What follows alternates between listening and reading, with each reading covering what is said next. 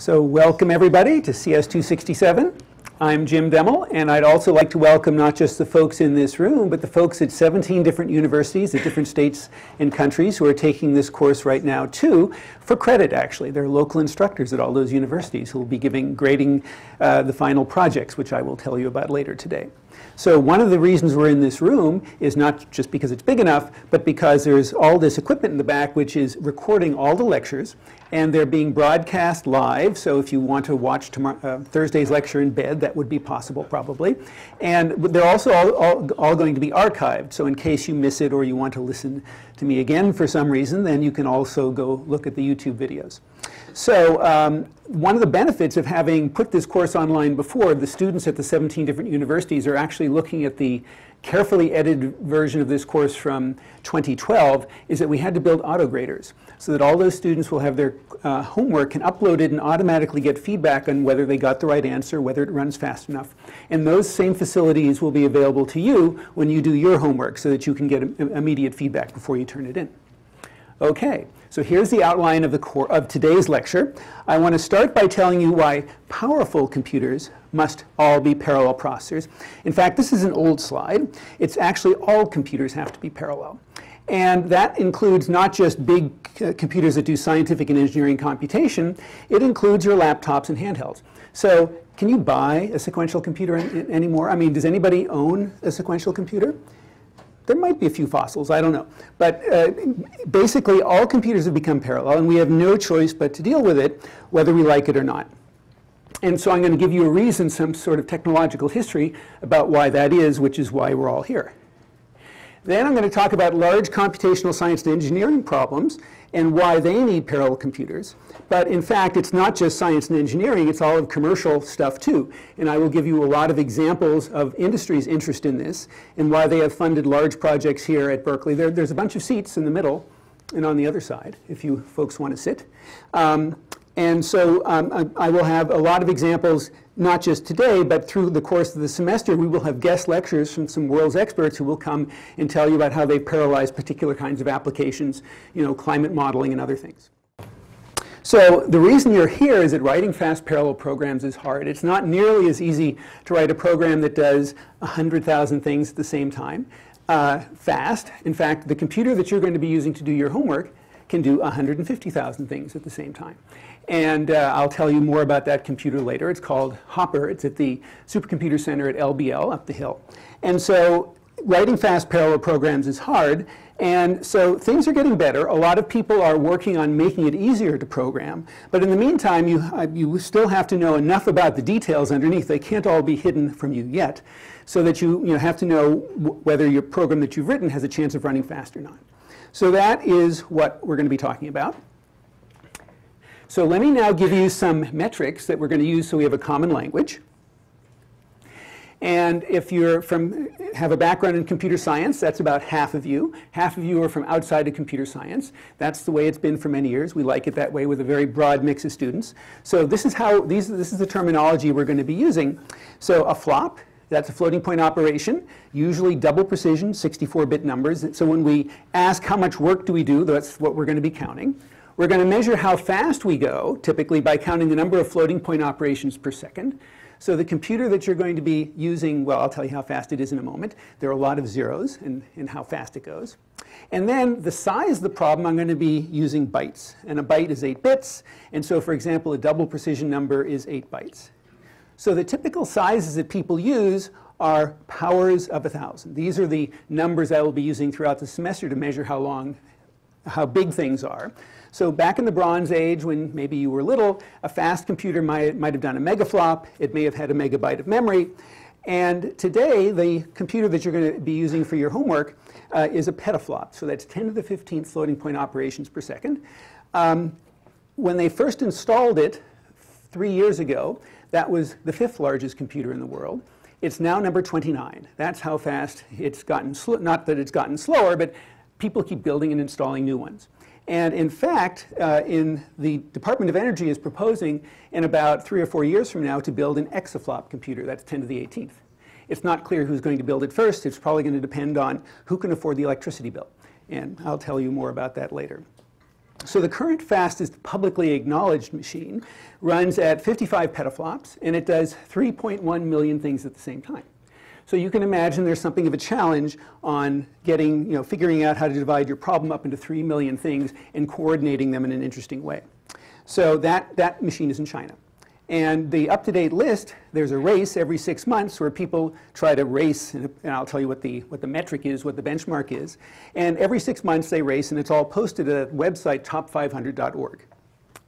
So now one of the interesting issues I'll just add about this is there's going to be a new thing it's almost coming up in the petaflop world, but it will certainly come up in the exaflop world, is that if you have, let's say, 1 billion parallel processes going on at the same time, which is what people predict, chances are one of them is going to break.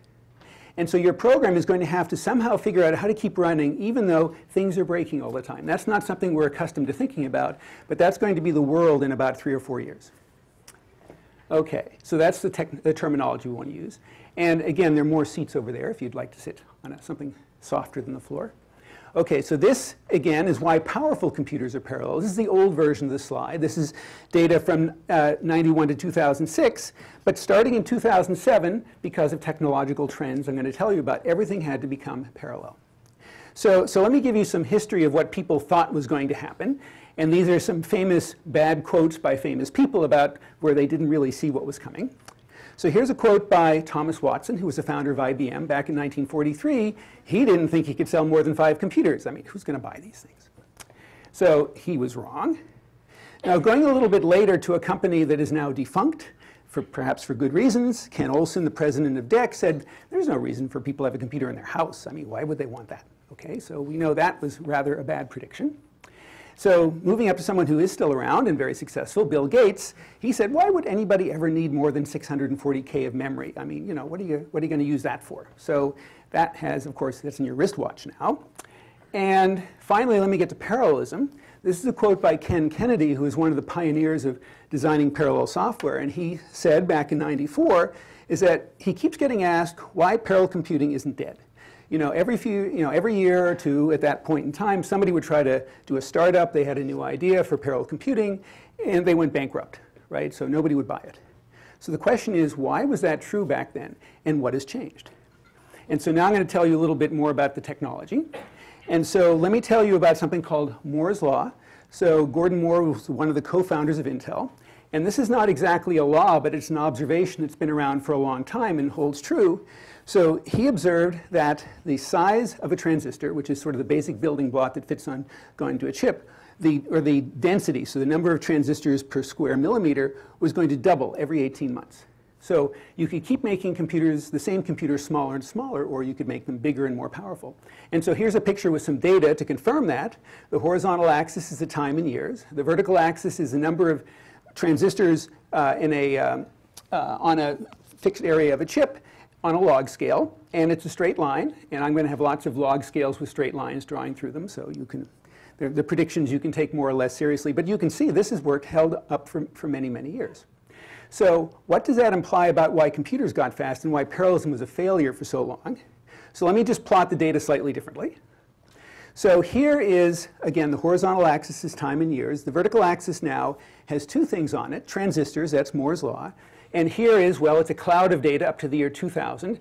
I'll tell you what happens after 2000 soon. And if you let me draw a straight line through a cloud, it's following Moore's Law, roughly doubling the density every 18 months. But that's not the only thing that was improving. The red line is the frequency. Everything was running faster. That was also getting better at a certain rate. So that means that not only did you have more transistors going on, they were running your same old sequential program that many times faster every year. So you can imagine why people didn't need parallelism. The same old sequential program ran that much faster every year. You didn't have to change your software. So let me be a little bit more specific about what all these improvements are. So this is sort of the scaling laws for what happens when all these devices shrink, when the size of one edge of a transistor shrinks by a factor of x. Well, one thing is, why does it go faster? It's because the wires are shorter. You don't have to push the electrons as far. It doesn't take as much energy to push them. And so the clock rate also goes up by a factor of x. So since it's an x by x transistor, the number of transistors per square millimeter, that goes up by x squared. And they also managed to manufacture them better, so the size of a chunk of transistors that you could package up and put in somebody's microprocessor, that also went up by a factor of X. So altogether, the power of one of these things that came off the assembly line was going up by a factor of X to the fourth. Now, they didn't let you see all of that. Some of it went into manufacturing costs in a different way, but we all saw a factor of X cubed. And so that was devoted, making things go faster. Part of it was parallelism. They actually put hidden parallelism on the chip, something called instruction level parallelism. In other words, if your sequential program had a loop, and each iteration of the loop was doing a multiply or an add, and they didn't have anything to do with one another, think a dot product, then it would say, oh, I can take 4 of these and do them at the same time, or 8 of these and do them at the same time. And that happened automatically. You didn't have to do anything. That's where some of the speed up came from. You can do simple programs that way. You can't do complicated ones. And the other thing that they improved on was something called locality. Now, we're going to spend a lot of time in the course talking about that. But it turns out that the most expensive thing on these computers or any computer is not actually doing the multiplies or doing the adds. It's getting the data from where they live in memory, bringing them together in the same place, the adder or the multiplier, and actually doing the work. And that can take orders of magnitude longer than actually doing the multiply or the add. And so what they spent a lot of these transistors doing was building lots of little memories on the chip so that you didn't have to move the data nearly as far, so you could do the work. That's called locality. And so the point is, most programs went this many times faster, twice as fast every 18 months, without you having to change your sequential program. That was a very good business model. So what walls did this run into? One of them was, not only did the chips double in speed, but the cost of manufacturing them doubled too. So here, on a log scale, is the cost of building a factory to actually manufacture these chips. So the horizontal axis, again, is the year, and the vertical axis is the cost in millions of dollars to build the factory. And again, it's only a few data points, but you can draw a straight line through it. So why was this? Well, there's certain physics things that happened. Here is a picture of a chip, of a piece of a chip, which had a little wall there. That's a transistor that turns things on and off. It's 0.06 microns wide. Now, that's 600 angstroms. How many atoms can you fit in 600 angstroms? Well, not very many. So you can imagine that the cost of making sure this is exactly perfectly manufactured and won't fail because maybe it's only 500 angstroms wide or something and not enough atoms in it, that's pretty hard to do, and keep making it narrow and narrow all the time. And so building these things to make them reliable was very expensive. And so in fact, when Sony came out with the cell processor, which is a very popular game station that people used, they had trouble manufacturing it. So it was a parallel machine, and it had 8 processors in it. But in order to sell it and have enough to sell, they had to say, well, we'll only promise that 7 of them work.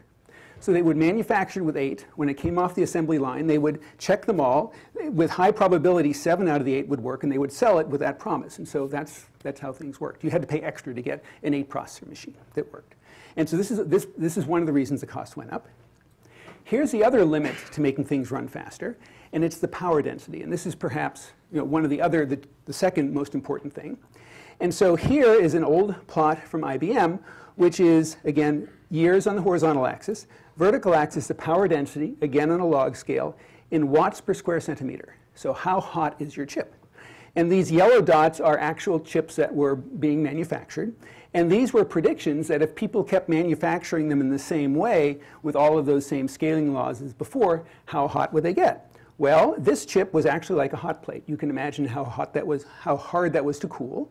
If they'd kept going, it would have been a nuclear reactor. Then it would become a rocket nozzle. And since it's a log scale and we can all draw straight lines and make predictions, it gets into the sun's surface eventually, right, by some finite year. So this was enough to convince them that they couldn't keep manufacturing chips this way and have any hope of them working, let alone being cool enough. So why was this? What was the underlying physical law that made this happen? And that's because that the power that's being generated is proportional to the product of four terms. Well, 3 physical quantities, one of them squared. One of them is the voltage, the other one's the frequency, and the other one is the total capacitance of all the capacitance on the chip.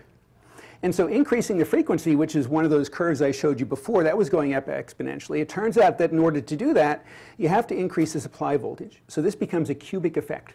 Even if you keep the chip area the same number of capacitors, the energy, the power per square centimeter is going up cubically. And so this was just, not going to work. So let us now, so the data that I showed you before about how wonderful Moore's law was only went up to the year 2000. And so now let me go past it and tell you what all of these effects did to the world of computing. So there's Moore's law. The last plot I showed you went up to 2000. Now it goes up to 2010. This is still the number of transistors per square centimeter. It's still going up. It's kind of a cloud, but it's still kind of a straight line. So Moore's law continues to succeed. What about the frequency? So here's a plot of the frequency. And if you let me draw through it, it kept going on a straight line up until about 2004. Then they gave up, and it flattened out. So they stopped increasing the frequency, more or less, because of all those limits that I showed you. So why was that? So before I say why that was, here is the number of processors on a chip. So down here it's pegged at 1. These were sequential machines. And they finally said, because it's much easier to program, you don't have to change your software. But finally around 2004, they said we can't build them that way anymore. We have to put multiple cores, up to 10, say 8 or 10, on a single chip in order to still make it run faster given this limit of the clock speed.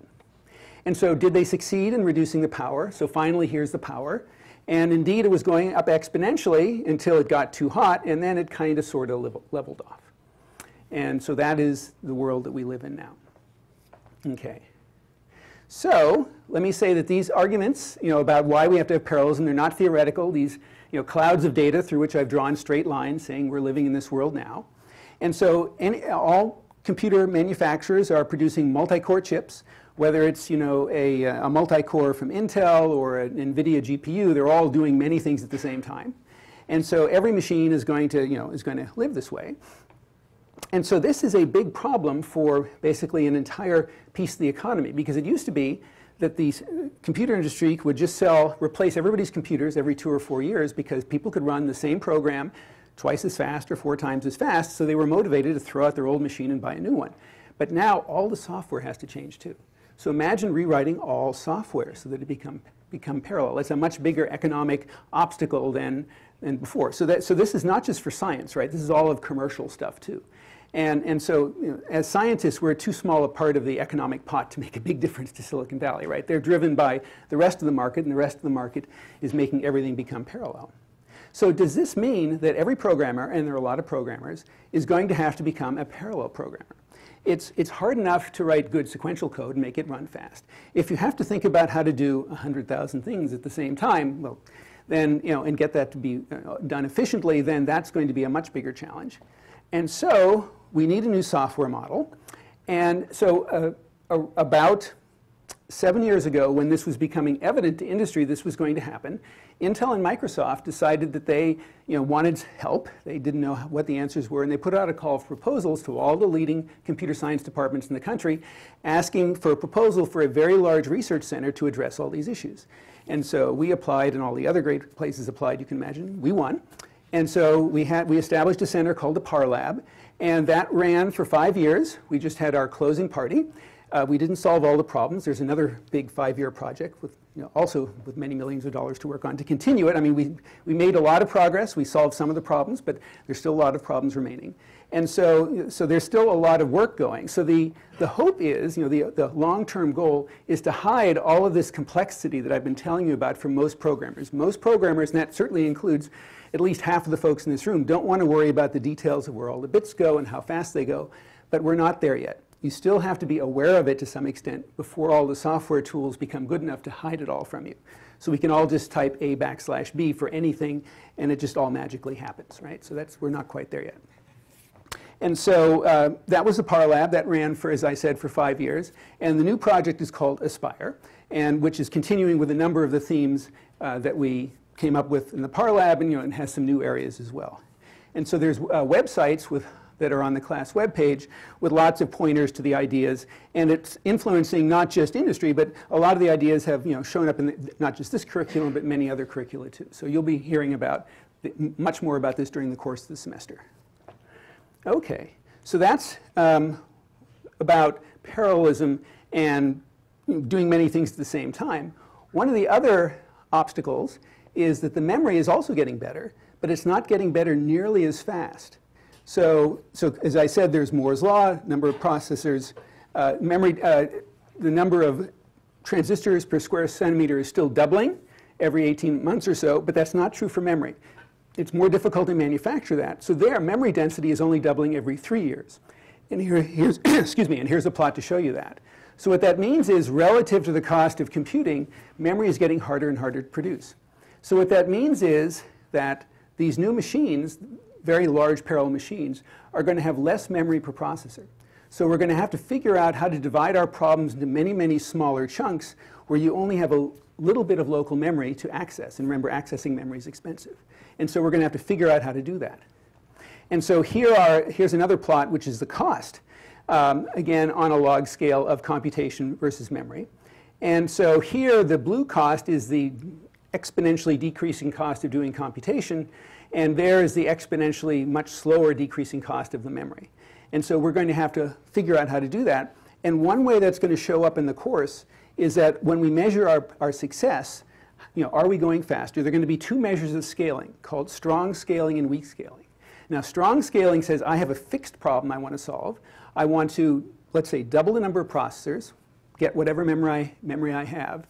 Can I go twice as fast? That would be perfect strong scaling. Probably not. So how close to that much faster can you go? If I 10 times the number of processors, how close to 10 times faster can I go? That goal is called strong scaling. How much better can you do to solve the same problem with more processors?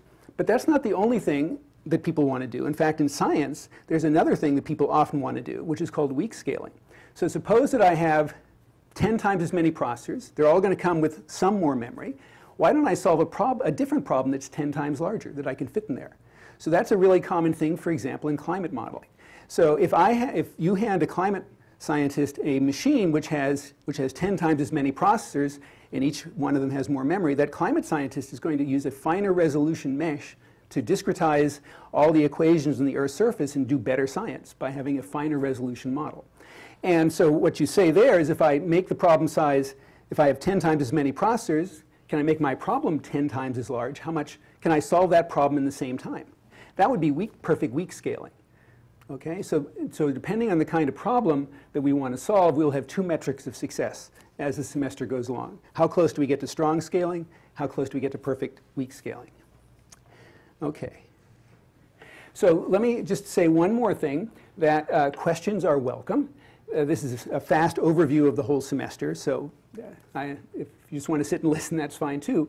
But since we are recording this, we have a microphone. Now, there are microphones in the ceiling, and they're supposed to catch your voice, but we're not going to necessarily trust them. So the teaching assistant, Razvan, and Aditya next to him have a microphone, so please feel free to raise your, unless it's a short question, which I can just repeat.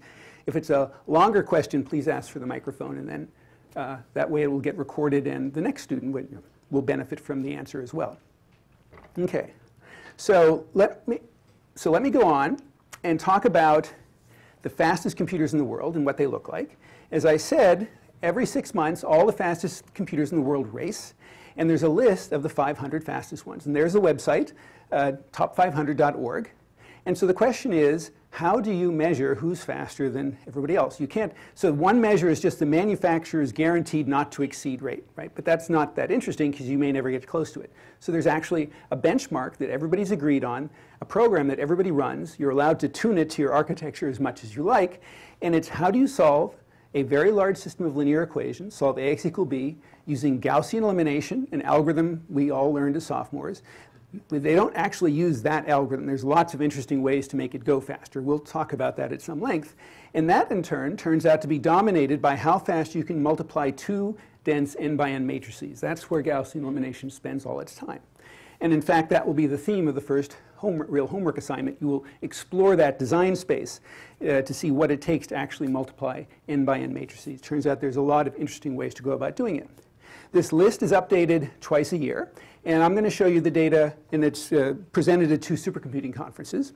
And I'm going to show you the list of the top 10 machines as of November 2013. So here are all the machines, not the 500, the top 10.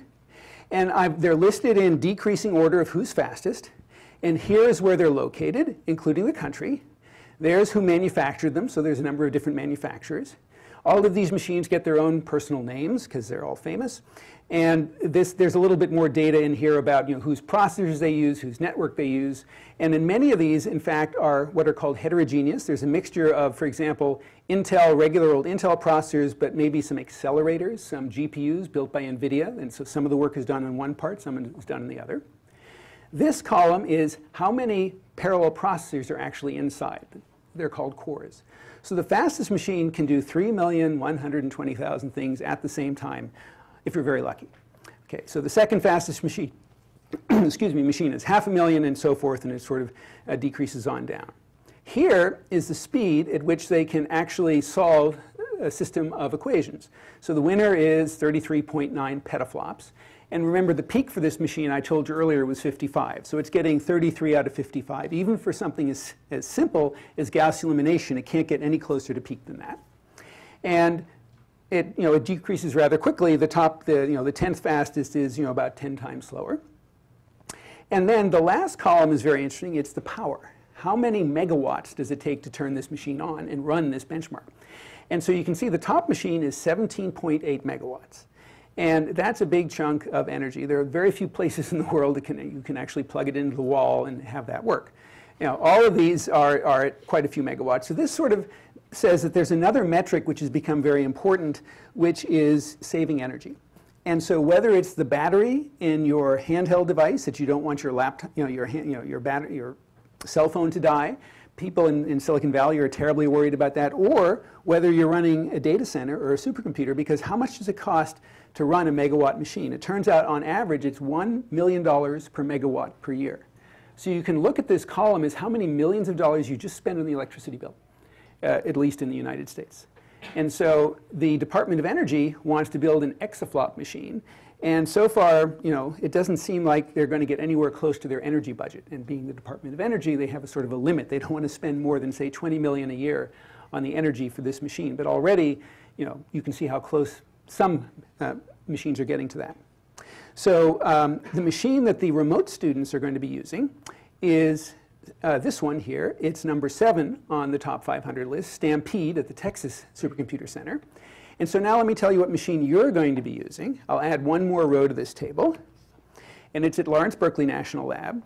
You can see it's number 28. I should say that when this machine was first installed and used in this class 3 years ago, it was number 5 on the list.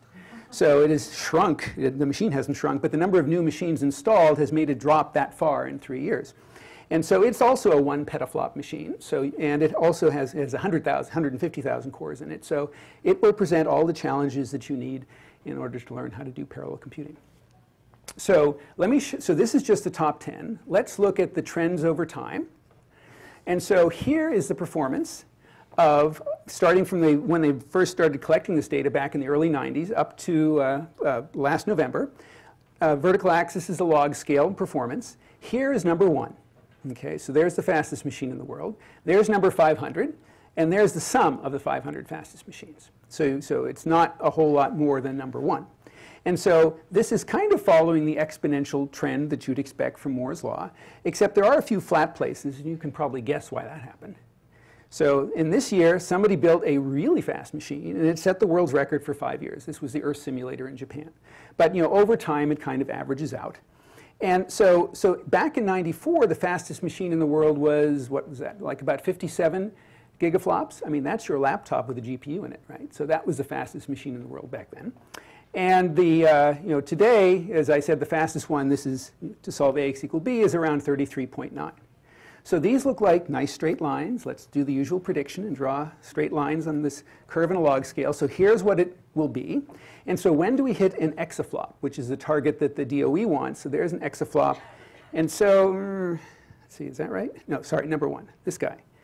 2018, that is their target. They would like to be able to build an exaflop machine by 2018, but as I said, this assumes that you can afford the electricity bill, which is way over 20 megawatts, $20 million a year. So DOE is hoping for a new technology. We'll see what happens.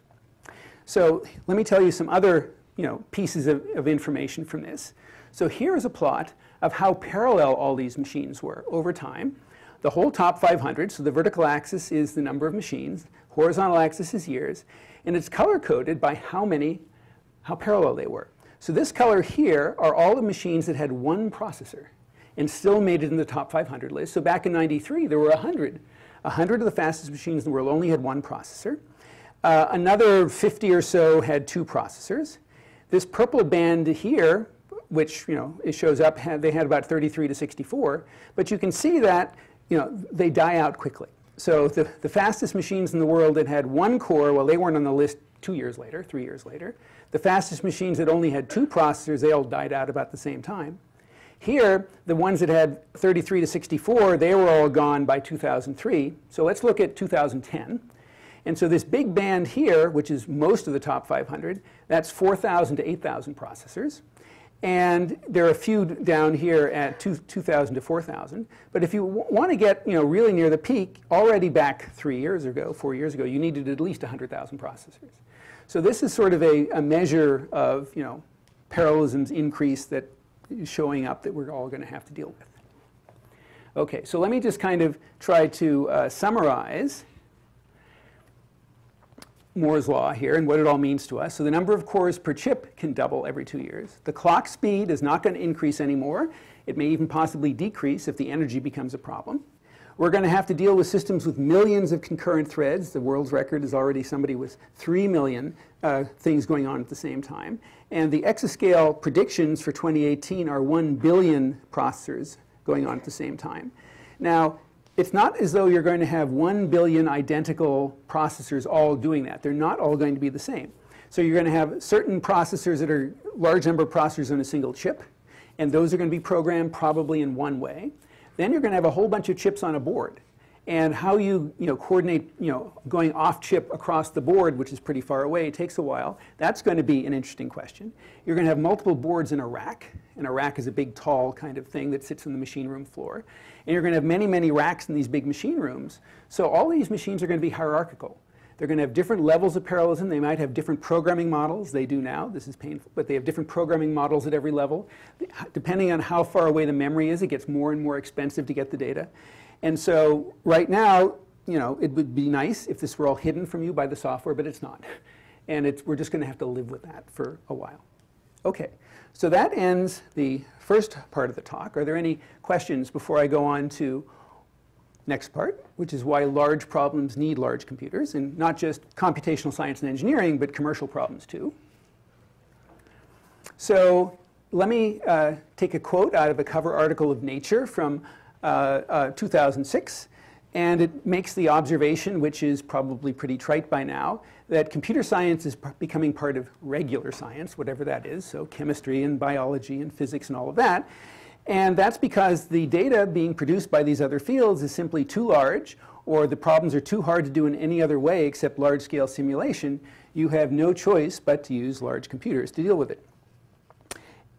And so there are two reasons for that. One of them is that the increase in computational power says that we can do things in the computer that theory just, you can't solve it by hand anymore. You can't do the experiments, perhaps. Maybe they're too dangerous or too large. And the other reason is that Moore's law is not just making computers go faster, it's letting us build more sensors, because sensors are just computers. And so, for example, at the Joint Genome Institute, which is part of Lawrence Berkeley National Lab, they can put DNA sequencers on a chip and collect enormous amounts of information about DNA that's also increasing exponentially every year. And I'll have some more data on that later. And no human can deal with that. So the amount of the exponentially growing data has to be dealt with by exponentially growing computers as well.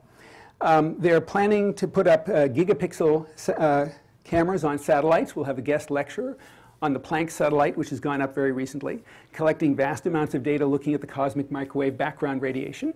That's already won Berkeley 2 Nobel Prizes, and of course it'd be nice to win another one. And so that also generates vast amounts of data. And of course the web itself, sociological data, that's also growing very large. And so we need to analyze all that. And so this paper used the following phrase. It's rather grandiose terminology. They're calling computing the third pillar of science. So what are the other two pillars? They're what we learned back in junior high school. They're theory and experiment, right? So either, or in the case of engineering, it would be a paper design versus actually building the system to see how well it works. And so the problem are, it's too difficult to do these things. Taking an engineering example, you It's too hard to build a large wind tunnel so you can fit a Boeing 787 inside of it to make sure it can fly, right? You have to make sure it flies by running a large fluid dynamic simulation ahead of time. It's too expensive. You have to make sure that when that plane comes off the assembly line that it really works, except maybe for the batteries. That's not Boeing's problem. Because you can't afford to rebuild it. It may be too slow. We can't afford to wait for the climate to change to see what happens. We'd really like to know the answer ahead of time, so maybe you can make some changes. And of course, galactic evolution is even a longer time scale. And it may be too dangerous to do the experiments. There is a test ban treaty. All work on certain kinds of weapons is done by doing simulations. The same thing with drug design. There are certain things that you can't do, with people or animals, and so they're done that way. And of course, climate experimentation. Some people are proposing shooting large amounts of very shiny, silvery dust into the atmosphere to reflect away all the light. And it'd be good if we did a simulation of that first to see if it was a good idea before we actually try it. So, and you can imagine many other examples as well. So these are sort of the examples that motivate being here. So let me give you some numbers for some of these examples. And why these petabyte data sets are becoming very common. So I mentioned climate modeling. So the next Intergovernmental Panel on Climate Change, that's the people who get together every 4 years and write these big reports. They're having tens of petabytes of data that they're generating from satellites and ground sensors and all those other things, and the output of the climate models themselves. And I'll show you some cool videos of the kind of climate model output soon. So the Joint Genome Institute, as I said, they're building chips that do DNA sequencing. Moore's law says they're doubling the amount of data they have very rapidly. So they're going to have, I think this is 2 years ago, they had half a petabyte of data, and that's going to be doubling every year to run the sequencing algorithms on. For particle physics, the Large Hadron Collider is going to produce 16 petabytes of data per year. For a while, they were looking for neutrinos that went faster than the speed of light. They gave that up. Then they've looked for the Higgs boson. That seems to have worked. And there's so much data that they can't even get it out of the machine room. They have to throw most of it away by doing some very rapid processing, and then it's shipped to a supercomputer somewhere else, because that's just too much data for the network to deal with.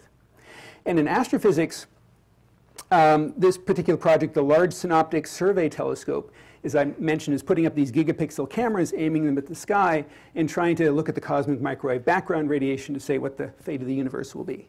And so all of that data is just becoming enormous. So here are some examples, some of which we're going to have more examples. We're going to have guest lectures. As I mentioned, we're going to have a climate scientist, Mike Weiner from Lawrence Berkeley National Lab. He's going to come and talk about some of the challenges that they have. Biology and genomics I've mentioned before. We will also have Julian Burrill, who's an astrophysicist who's coming back from a meeting on the Planck satellite, I think coming back today. And so as soon as I figure out when he can give a guest lecture, it'll probably be later in the semester. And he'll talk about this work, which, as I said, led to 2 Nobel Prizes in the past. So computational chemistry is something that people do quite a bit of at LBL and elsewhere and on campus. You want to solve Schrödinger's equation to predict the behavior of materials. And there's a particular materials project that I want to tell you about, and we will have a guest lecture again from LBL. So there are many, many people in different parts, in different labs who are building, doing studies of particular parts of a molecule or particular kinds of materials. What they'd like to do is build a whole machine or contraption out of it. So what they'd like to do is sort of find the materials that aren't exactly like theirs but can be put together if they interact correctly so they can build a larger device. And so what they really want is a Facebook for materials. They want to have materials that can find friends that they can interact with. And they've actually built that, and it's very popular. And so what people do is simulate their own materials. They upload certain material science data, and you can automatically search for which materials can kind of go together and have certain properties. And so Kristen Pearson from LBL will be talking about that. For semiconductor design, as I mentioned, there's a large amount of simulation. If you're from the EE department, this is sort of old news. You do a large amount of simulation before you build, try to manufacture these chips. The folks in civil engineering have a big parallel program project called OpenSeas, where they do parallel simulation of the response of bridges to earthquake forcing, and they asked, if I design the building this way, is it less likely or more likely to fall down than if I build it a different way? And we have folks at LBL doing a large amount of work on combustion, so you can build more efficient internal combustion engines. And of course, for crash simulation, you would like to make sure that your car is going to be safe, and I will have some data on the next slide about how much money they save by actually doing that particular one.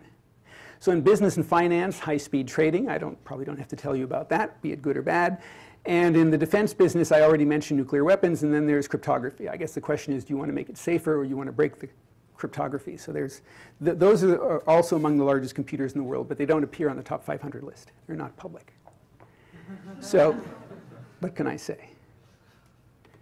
So here are some numbers that have been collected by various economists to try to say, what is the benefit of doing large-scale simulations in different industries? So in the airline industry, their goal is to make sure all their airplanes not only work, I mean, that's Boeing's problem, but that they get where they're supposed to and they're all up in the air, you know, as much larger fraction of the time as possible. So that's a very large-scale optimization problem to make sure everybody is busy and you're not waiting in line. We know what that feels like. And the estimate is $100 million per airline per year by doing these scheduling problems, as opposed to sort of having some human sit there and do it. In the automotive business, you have to make sure, this is required by the government, that your car has certain behavior in a crash, that you're safe depending on whether you crash at a certain speed or not, and whether the car hits you from the side or not. And so that's all done with large-scale finite element modeling and with hundreds and hundreds of processors. And so you can see how this works. And the guess there is it saves them $1 billion per company per year. So when they finally do the actual physical crash test, it works the first time. They don't have to go back and rebuild the car because they've tested it in the machine. The semiconductor industry, as I said, simulates all the chips before they build them. That's a big industry in Silicon Valley, and it saves companies like Intel $1 billion per year from not having to make all those mistakes. And the energy business is doing it as well. So the actual data comes from an organization called IDC, which is the International Data Corporation. And they're the ones who actually call all these companies and say, well, how do you spend your money? And it's hard to get the data, so this is pretty old. It only goes up to 2004. And it says what fraction of the money that was spent in their IT budget was done. So it looked at all these companies in different areas and said, what fraction of all the high-performance computing in the country is done by, for example, R&D? Is it done by mechanical design? That's the yellow part. Is it biosciences? That's a very large part. Chemical engineering, classified defense. Well, I don't know why they can get those numbers. And so, but this is just to show you over time how these different industries are using all these things. So now, and you can look at this in more detail later. And I should say there is a student who's enrolled in this class from the Haas Business School. And we had a student who was enrolled in this class several years ago. And his thesis, he's now a professor at the Sloan School at MIT. And his class project, which eventually turned into part of his thesis, was to look at different industries, to ask what kinds of simulations they did, and to ask, were they ready to go parallel? Were their simulation software tools capable of becoming parallel, and would that affect their competitiveness in the market? And so that's was an interesting class project that I hadn't anticipated, but it turned into something quite interesting. At least the people who hired him at MIT also thought so. Okay. So let me go into a little bit more detail about two projects. One of them is climate modeling, and the other one is cosmic microwave background radiation. And so here's the climate modeling problem in a little bit more mathematical detail. So I want to compute a function, f, and that function tells me the weather. And it's a function of 4 parameters, which is where I am, that's 3 parameters, latitude, longitude, and elevation, and then also the time. And the weather is a tuple, and you can imagine it contains a lot of data, but the simplest thing it could contain is the temperature, the pressure, the humidity, and wind velocity. And you could add all sorts of other chemical tracer elements and whatever you wanted. And so how does one generally solve a problem like this? Well, you discretize the domain. What we're going to do is put down a mesh that covers the entire Earth's atmosphere and other things too. So every, let's say, 10 kilometers, you'll have a mesh point. And at every one of those mesh points, you will have a value of these 4 quantities. And so at every 10 kilometers in every direction, and maybe for every kilometer in altitude, or 100 meters in altitude, you'll have a tuple of 4 numbers. And what we need now is an algorithm that says, suppose I have all of that information, all of the Earth's climate at time t, how do I update it to time t plus delta t, so a minute from now? And then you just keep iterating that algorithm, and eventually you get these pretty movies that say how the climate is going to evolve. And of course, we know what we want to do this for. I mean, we want to predict the weather. That's where they run this for a week. You want to predict major events. Can you tell whether El Nino is going to be there or not? It's used for setting air emission standards and, of course, global warming. What should we do about that? So one piece of this and it's actually a very little piece. The equation that I just showed you is solving the Navier-Stokes equation. So if you're not familiar with the Navier-Stokes equations, don't worry about it. They're a set of differential equations, and they will let us update from time t to time t plus delta t those various quantities that I showed you, the pressure, the temperature, and the wind velocity. So all I need to know in order to say how big a machine do I need to solve it, I don't need to know the details of the Navier-Stokes equations. All I need to know is how much work it does at every mesh point to take all that data, those four numbers, temperature, pressure, humidity, velocity, and so forth, and update them to be 1 minute in the future, right? So you get your data from your neighbors, and then you do some algebra, and then you get the updated value of the weather. And it turns out it takes about 100 floating point operations to do that at every mesh point. That's all we need to know. So now let's ask ourselves, how big a computer do I need, knowing only that, in order to do climate modeling?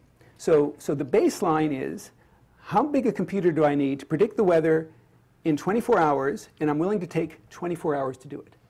That's sort of like, you got to go at least that fast, otherwise it's not very interesting, right? So I want a computer that's big enough to solve these equations in real time. So that's all I want. So how do you do that? Well, you can count how many mesh points there are. If there's every 10 kilometers, you can figure that out. And let's suppose there's 1,000 layers from the bottom of the atmosphere, from the Earth's surface up to the top. And so you can count how many mesh points those are. You can count, you say 100 floating point operations per mesh point, and we're going to do that we're going to take one time step, and I need to do that in 1 minute, because one time step is 1 minute. And that turns out to be, you need an 8 gigaflop machine. That's not very big. Our laptops will do that. But now, let's suppose that I want to do weather prediction. So I want to go faster than real time. So let's suppose I'm willing to take 24 hours to predict the weather in 7 days. That's still not very fast, but it may be good enough. So I have to go 7 times faster, and 7 times 8 tells me 56 gigaflops. So what if I want to do climate prediction? Let's suppose I'm willing to wait 30 days to get the weather in 50 years, right? So I can ask, how many times faster do I go? I'm up to 4.8 teraflops. And what if I'm sitting in a UN committee and I want to use it in some policy negotiation? So I'm talking to the ambassador next to me. I say, well, what if we change the rule on carbon sales this way? What would that do? So what you'd like to be able to do is go home overnight, run a simulation of what that would do, so you have 12 hours to do it, not 30 days, and that brings you up to 288 teraflops to do it. So this was not a very fine grid. It also missed most of the stuff that's going on in the ocean and the sea ice and what the humans are doing. But let's just ask ourselves, let's suppose I wanted to make it twice as fine a resolution, because 10 kilometers is still not very fine resolution. I mean, a lot of weather can happen in the 10-kilometer range. So let's suppose I want to go from 10 kilometers to 5 kilometers. How much more expensive will it get? Well, in each direction, I'm going to have twice as many grid points. So that's 2 times vertical also changes. 2, that's 8 times as many grid points. So it's going to be at least 8 times expensive. But that's not the only thing. You have another property which in a math course would be called the CFL condition. You have to make the time step smaller. You can't keep just jumping by a minute. You have to jump actually twice as fast, 30 seconds. So it's actually a factor of 16 to go to predict the weather at that finer resolution. And so this quickly gets much, much larger. And of course, real climate models have, this is, as I said, a very small fraction of what they do. They also have clouds. I didn't put anything in here about clouds. We actually have a new faculty member who's an expert in cloud computing, both those kind of clouds and the other kind of clouds. He uses those. And also oceans, and that's another huge mesh you have to discretize. Sea ice, land models, all the plants, what humans do, that you can model that forever. And so they can use all the flops that you want. And in fact, so coarser current models, because they have all this other stuff, are much, much coarser than 10 kilometers. So let me show you some pictures. So here's some climate modeling that was done on a machine, again, at NERSC. That's the LBL computer, the supercomputer center, whose machine you're going to be using now. This was done a number of years ago. And so this is the wintertime precipitation that they predicted in millimeters per day. The first model they tried out was not 10 kilometers, but 300 kilometers. Right, to see what that looked like. And so you can see here was the rainfall. So more rain up here in the Pacific Northwest. Seattle's wet, we know that. Then they went to 75 kilometers. Then they went to 50 kilometers. And here's the actual observations. And so you can see that there's kind of sort of convergence to something. but 50 kilometers are still pretty far away from being able to see what's going on there in the Sierras versus the Central Valley, for example. And so they can keep on going forever. So let me now show you an animation of a simulation of the hurricane season. So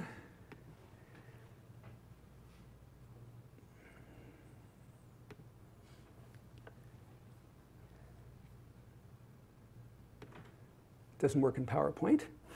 So this is initialized to data on August 3rd, 1979. And so let's just watch it. And so the data that is being, so there's so much data, right? So what am I showing you? This is color-coded by the total amount of water vapor in a column of the atmosphere. So white means there's an awful lot of water there, lots of clouds, maybe a hurricane. And let me just play it again.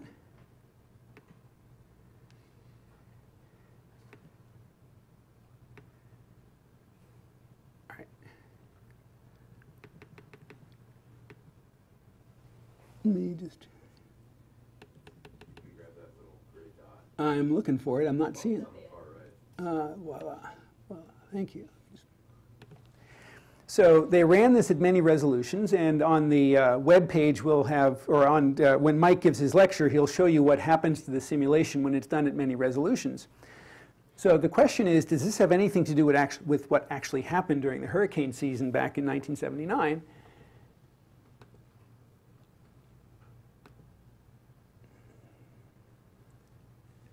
Yeah.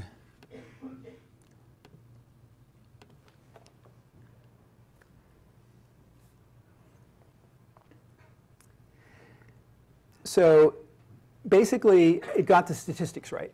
So that's about all you can ask from climate modeling. It didn't actually, when it said there is a hurricane here, you can see what one, you can imagine one of those swirly white things is a hurricane. It didn't actually happen on that day, but from a statistical point of view, they got it right.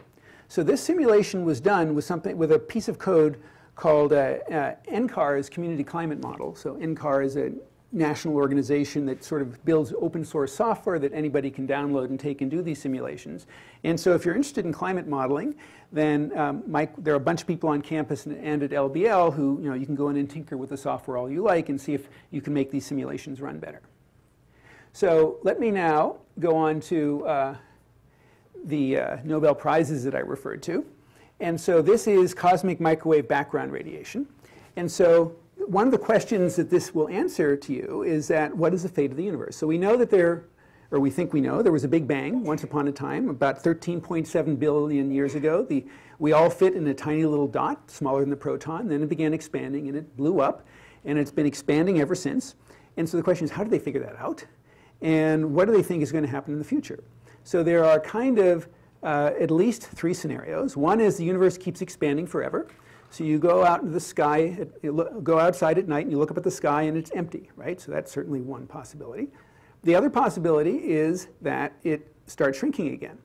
And so you go out into the sky at night and you look up in the sky and you say, uh-oh, we're going to have another Big Bang and it's all going to collapse again. And it'll go periodically. And there's a third possibility, which is sort of that it keeps expanding but it slows down asymptotically, so it sort of goes into a steady state. And what you can do is sort of figure that out based on the distribution of the cosmic microwave background radiation. And they decided that the data was consistent with that third scenario. It would expand forever but slow down gradually. And so when they did this, this was a large high-performance computing simulation. Back at this point in time, you could do it on your laptop today. But at that point, it was a very large data analysis. And here's a picture of the map of the cosmic microwave background radiation. So please ignore the Milky Way in the middle. And it's all this other stuff which is non-uniform, right? So this is sort of the radiation coming back from the Big Bang. And by analyzing that, they could somehow decide the difference between these different scenarios. So that's the data from 1992. Here's the current data, which is rather more highly resolved. And Julian will be talking about this later. And so here they can measure the anisotropies at a much finer resolution. And these are measured in microkelvin, right? So these are very small things that they measure by putting up satellites or balloons and aiming a very sensitive camera at every pixel in the sky and measuring how much radiation is coming back. So let me show you what the size of the data is and tell you what actual computation they do. So here is sort of a history of how big the data sets are. going from 1989 to 98 to Planck, which is the project that is ongoing now, where they have a very big satellite up there. Boomerang was, I believe, a big balloon that they put up over the poles. And so these numbers here tell you kind of how big the data sets are. So this is the number of time samples that they managed to take, so about 1 billion time samples. And what they did is, by moving the camera around, they came up with this many pixels on the sky. So it's about 6,000 pixels. So that was that picture I showed you before. So 6,000 isn't very much for the whole universe. So the question is, what do you do? What is the actual computation they did with those 6,000 signals in order to do the analysis? So what they did is they formed a 6,000 by 6,000 matrix. So there was one matrix entry for every pair of pixels. And what did they put in the matrix entry? They took the radiation signal from pixel I and pixel j, and they just computed the correlation. So it was just a symmetric matrix, and each entry was a correlation of those two radiation signals. And then they asked, what are the eigenvalues of that matrix? And it turns out that the distribution of those eigenvalues told you which fate of the universe was, which theorem of the universe was consistent with that data, because that's what they predicted. So now, if you go up to Planck, it would be a 6 times 10 to the 8th, so a 600 million by 600 million matrix if they decided to form it that way. So the algorithms, finding the eigenvalues of a matrix, scales like the cube of the dimension. They can't use that algorithm anymore, so they have to do something else. But that's one of the things that makes these problems interesting. Okay, so this is, okay, so I will let Julian expand on this table later. So the question is, how are we going to, so these are two scientific applications. And when the Parlab began, we sort of looked at all the experience that the scientists had had when they tried to parallelize these things. And as I just mentioned, for this particular one, it turned into a dense linear algebra problem. Find the eigenvalues of a large symmetric matrix. And it turns out that one of our colleagues at LBL, Phil Colella, had looked at a large number of different scientific applications and had asked the question, well, what are they really spending all their time doing? Not just dense linear algebra, but is there a short list of all the things that they do? And it turns out that there are just 7. And so here is a bit of a cartoon which says, what are the 7 dwarfs, he called them, that all high-performance computing applications do?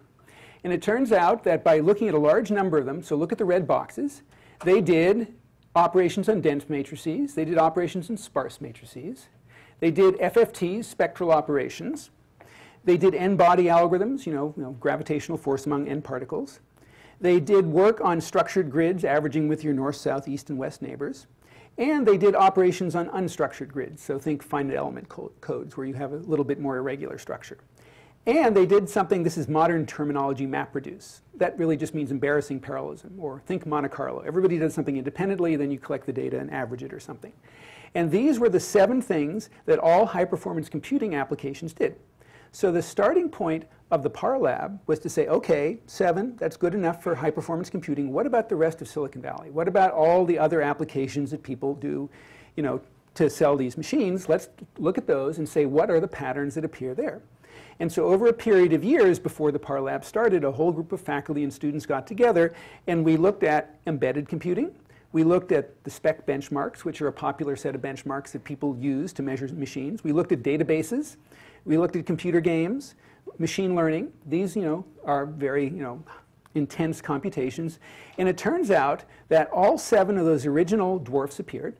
So you can see dense linear algebra, dense matrices, they appear almost everywhere. So red means they are used a lot.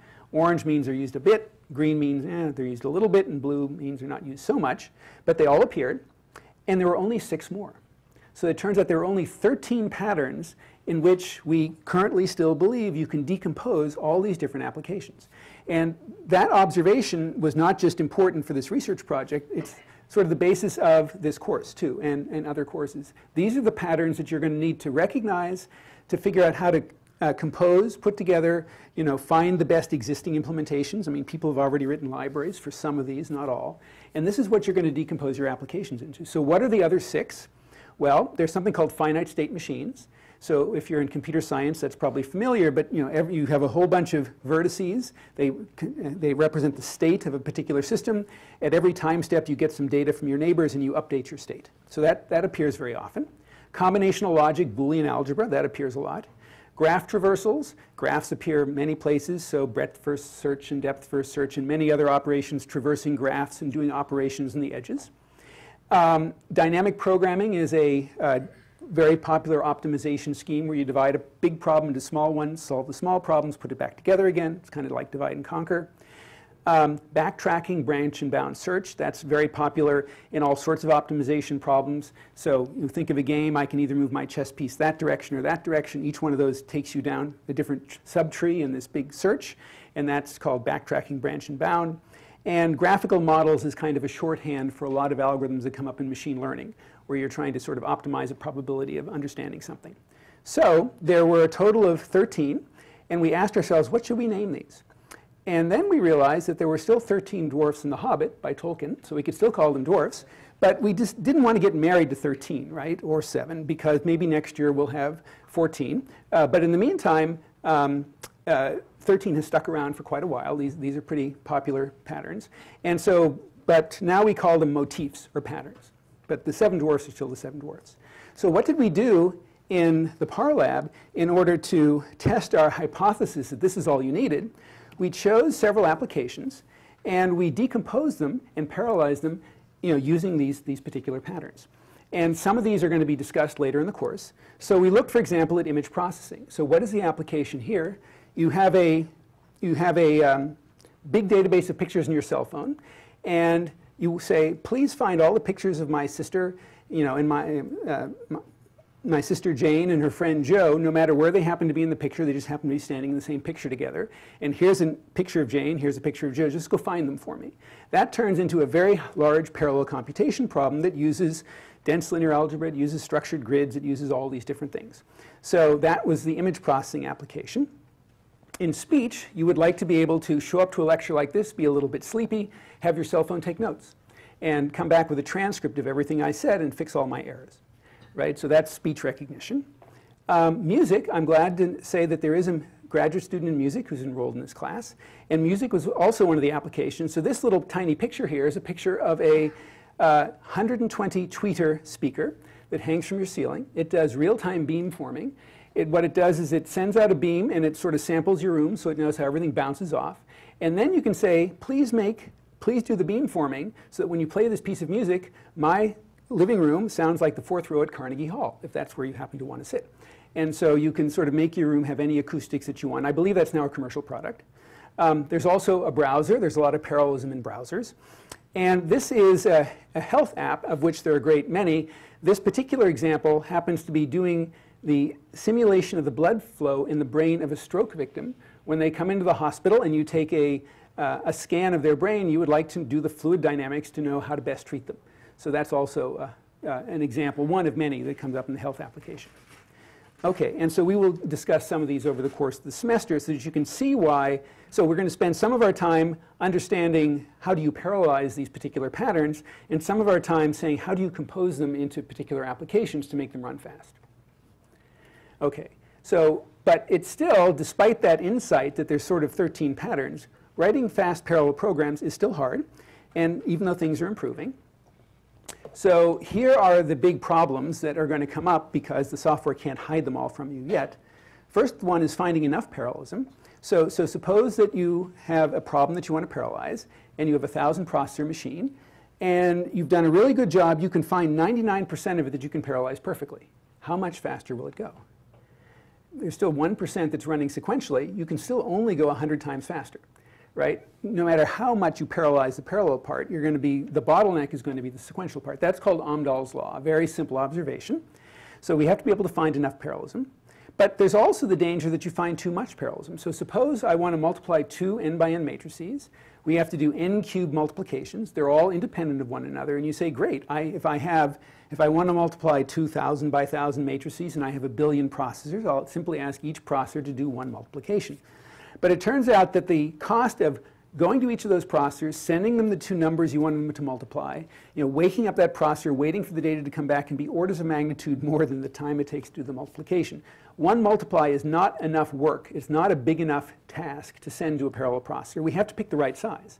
I mean, you have to pick the size small enough so you can keep all your processors busy. But you have to pick it big enough so you're not overwhelmed by the overhead. So picking the right granularity is important. That ties in with locality. Moving data costs more than arithmetic, orders of magnitude more. So we'll talk about that. The other issue is load balance. Suppose you've done a really great job. You have 1,000 processors. You've managed to assign work to 999 of them. That's almost the same. They're all going to finish at the same time, except there's one guy who has twice as much work to do. The 999 are going to finish and wait for the slow one, and you're going to go at the rate of the slow one. And so we have to worry about load balancing. Coordination and synchronization. So think of that matrix multiply problem. I have 1,000 numbers I need to add up to get the dot product for each entry of the matrix. So I have 1,000 processors, each one number. How do I add up all those 1,000 numbers? Well, you could imagine there's a global sum sitting somewhere in memory. So one processor goes and gets the sum, increments it, puts it back. Each processor tries to do that. Suppose two processors go and get the global sum, increment it, and then they both put it back. One of those increments is going to get missing. And so that's a problem that we have to worry about. And then, even if you've done a very careful job, the chances are that when you run it, it's going to run slower than you thought, slower than you'd hoped. So it turns out there are a lot of tools, and we will have a guest lecture on all these tools that automatically try to find where are the bottlenecks in your code, despite your best efforts to write it fast. And that's usually an iterative process. You write your code, you run the tool that says where the bottlenecks are, and you try to fix it. So all of these things make parallel programming harder than sequential programming. So sorry, but that's the current state of the art. So modern machines do try to do some of this automatically for you. So as I mentioned, if your program happens to have a loop in it, which happens to be doing a bunch of independent, let's say, multiplies in a dot product, your hardware will recognize that for you automatically. And it will say, oh, I can take 8 iterations of this loop and do all 8 of them at the same time because I happen to have 8-fold parallelism built into my chip. And the user doesn't have to worry about that. That has its limits. It can't recognize more complicated things than simple loops at the moment. And that's called instruction-level parallelism. Oops. I forgot to mention bit-level parallelism. Within one multiply, if I want to take two 64-bit numbers and multiply them, there's also a lot of parallel stuff that's going on at the same time. The hardware has done that in parallel for many, many years. The ideas behind it, though, work not just for multiplying numbers. They work for much larger scale operations, and I'll tell you about those. The memory system has parallelism. It's important to sort of not just do your arithmetic and then send a request to the memory to get your data, to do both overlapping. And the hardware does it for you automatically, but it doesn't always do it. And then the operating system also tries to run jobs in parallel on commodity shared memory processors. But again, that won't scale up to the size of machines that we're talking about. So all of these have limits. So we still have to have better tools or do it by hand. So let me just walk through these again in a little bit more detail. So I mentioned finding enough parallelism, and I mentioned Amdahl's law. So here's the algebra behind the observation I made. So suppose I have a sequential problem, and I stare at it for a while, and I figure there's a fraction of it, s. It's still sequential. I don't know how to speed it up. But the rest of it I can parallelize very well. How much faster can I go? So if I have p processors, let me compute the speed up. How much faster can I go? So that's the ratio of the time to run it on one processor divided by the time to run it on p processors. So the time to run it on one processor is just 1. On p, there's a sequential part. That doesn't go any faster. But the parallel part goes p times faster. And this ratio here, it's pretty easy to see that no matter how big I make p, I can't get this fraction above 1 over s. And so the speed up is going to be limited by this part that's done sequentially. And so if you think about the current machines, which have 3 million processors, how big is the sequential part allowed to be to have any hope of getting anywhere near a 3 million-fold speed up, right? 1/3 of the code has to be sequential. So that's hard to find. So we have to worry about that problem. So I mentioned the overhead of parallelism, that it's not worth sending one multiply to another processor to ask it to do it and send you back the answer, because there's all this other stuff going on. You have to start up a thread. Maybe the operating system has to wake up in the other processor in order to say, oh, I'm ready, give me some work to do. That's a lot more than a multiply. You have to send the data over. That's a whole lot of work. You have to synchronize. You have to make sure that I know when you're done, and you have to send me the answer back. And so these are all just a lot of redundant work, a lot of overhead. So sometimes it actually pays off to do the computation twice on 2 processors. It's cheaper to do it redundantly than to have them have one processor do it and send it to the other. So sometimes that's an alternative for us. And so all of these things can, take milliseconds to do, which are like millions of floating point operations. So the trade-off here is that we need to send sufficiently large units of work to run in parallel. So we're not dominated by this overhead, but we have to keep all the processors busy. That's the problem. So here's a picture about locality. And so here's kind of a cartoon of what processors look like. Here, let me just do the sequential one. That's where all the real work gets done. That's where the multiplier is and the adder. But it doesn't have any memory there. So when it wants to multiply or add something, it has to go get those data out of memory. And so what it does is it goes to very close by, very fast, on the same chip, called a cache, gets the two sum-ands out of there, adds them, and puts the answer back. Now, this can't be very large because it fits on the chip and it's very close. So what if it's not in there? Well, it'll have to go a little bit farther away, take a little bit longer to something larger called the level 2 cache. What if it's not there? It keeps on going farther, and eventually it has to go all the way off the chip to memory. So here's the analogy. You're sitting at your desk, and you want to write something, and you need a pencil. And so your first resort is you look at the top of your desk, and if there's a pencil there, you grab it. That's the cache. So what if there's no pencil on your desk? You open a drawer, you look inside, and if there's a box of pencils, you'll reach in, put it on top of your desk, and that's the L2 cache. So that takes a little bit longer, but you'll get a box of pencils, so you'll get to reuse them. What if if your desk is empty, you have to get up, walk down the hall, get into a supply cabinet, grab a big box of pencils, bring it back. And so that's the L2 or the L3 cache. And so, but it takes longer, but you get a very big box of pencils. And what if the supply cabinet is empty? Well, eventually you go to the store, you go out in the forest, you cut down a tree, and you make pencils, and that's going to disk, right? So the point is you get a lot more pencils from a tree, but you don't want to do it very often. And the same story, and so this is an economic thing that happens, all the time in the world, inside computers just as well.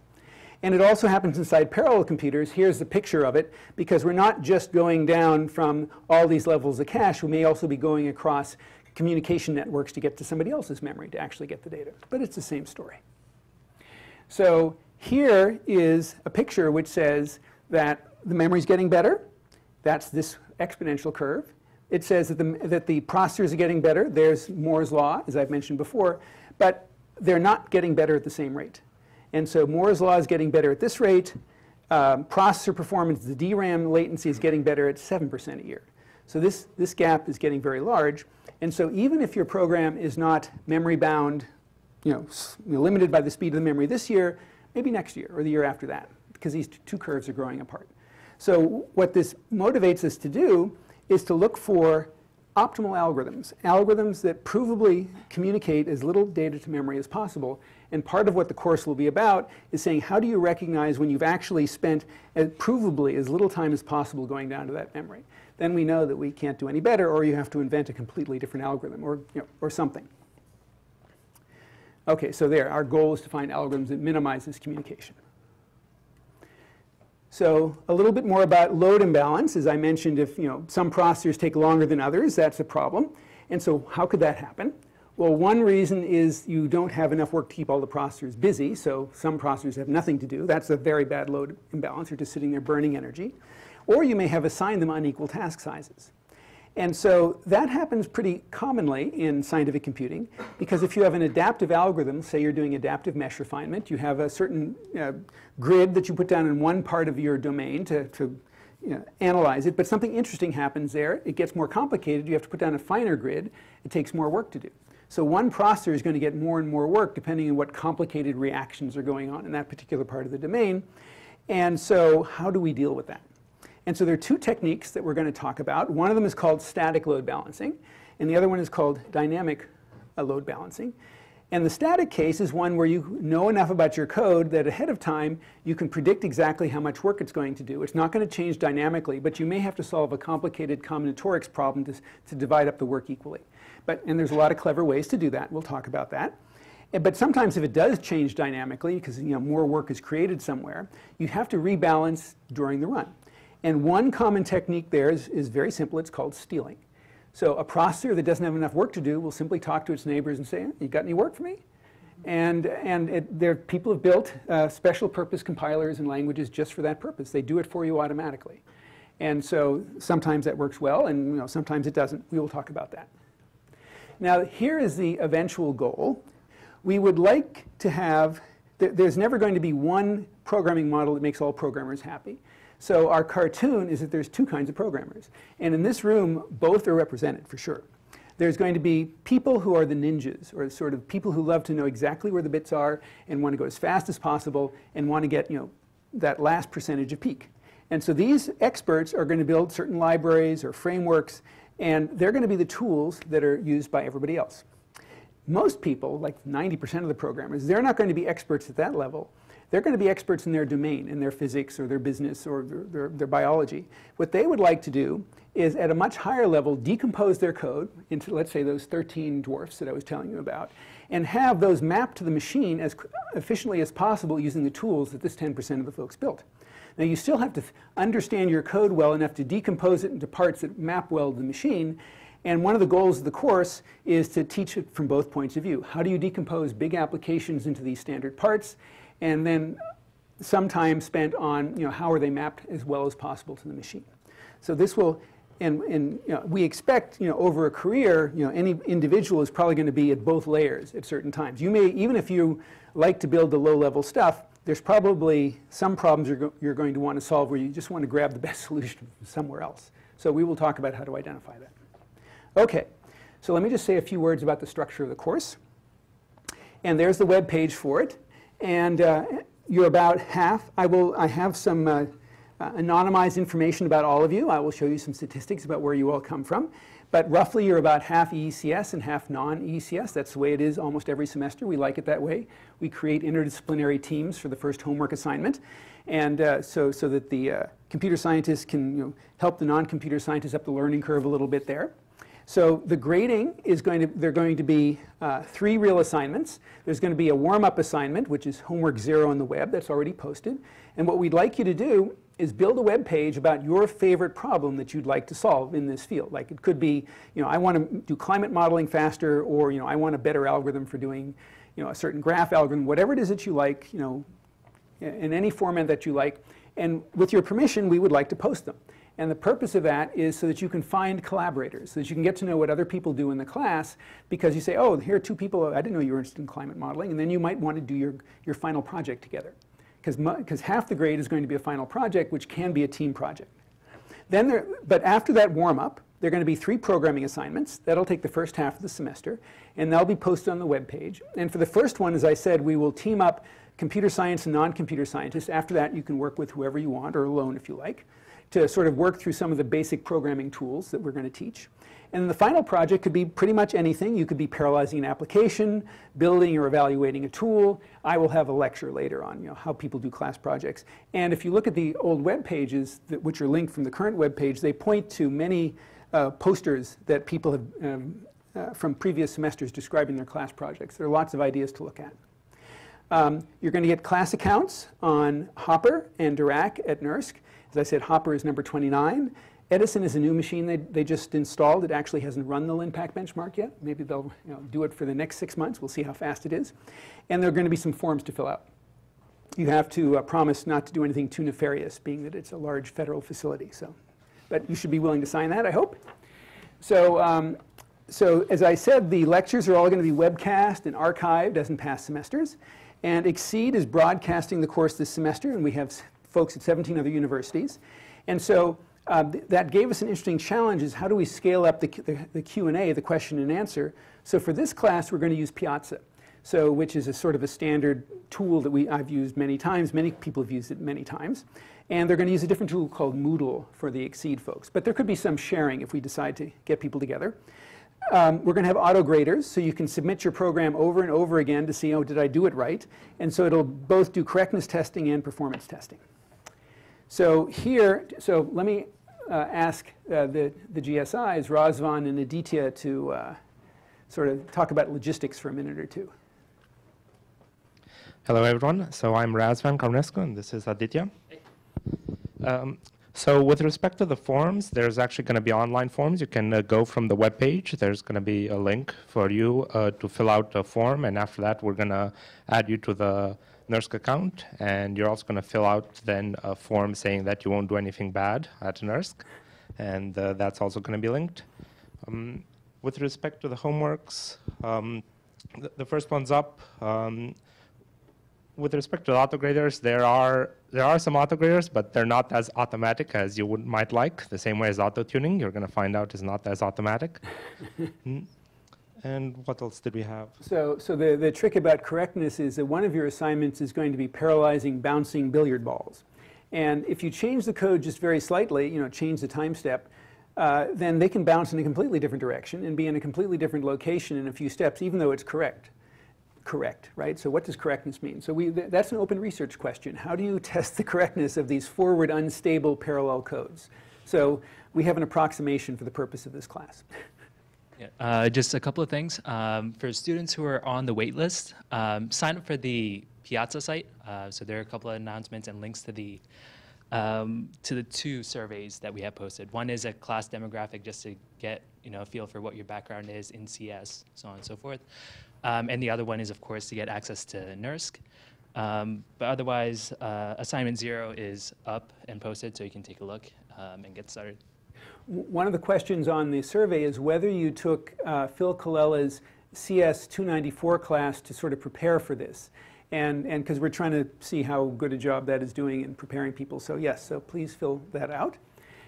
Anything else? So let me just say, here is the rough list of topics. We're going to spend several lectures doing sort of low-level stuff about what do shared memory machines look like and what does multi-threading look like. This is multi-core. Then we'll work our way up to distributed memory and message passings. This is sort of like programming in MPI. We'll also have a lecture on GPUs from a former graduate student who now works at NVIDIA, so using GPUs is certainly also an option for some of your assignments or your final project. And we'll also have a lecture on cloud computing, because that is yet another model that people use. So these are the programming tools that we will talk about. So as I said, OpenMP, MPI, various other frameworks. And people have built many frameworks that are sort of fair game for folks to use. Then we'll work our way through those 7 or 13 dwarfs. It depends on how much time there is, and talk about what are the optimal algorithms that people have found so far. And we probably won't have time to do all of these other ones, but we will have a lecture on parallel graph algorithms because there's been an enormous amount of progress in those in the last few years. We'll talk about some general purpose techniques like auto-tuning and load balancing, and then we'll have special guest lectures on things like climate modeling, material science, and astrophysics. So, see you next time.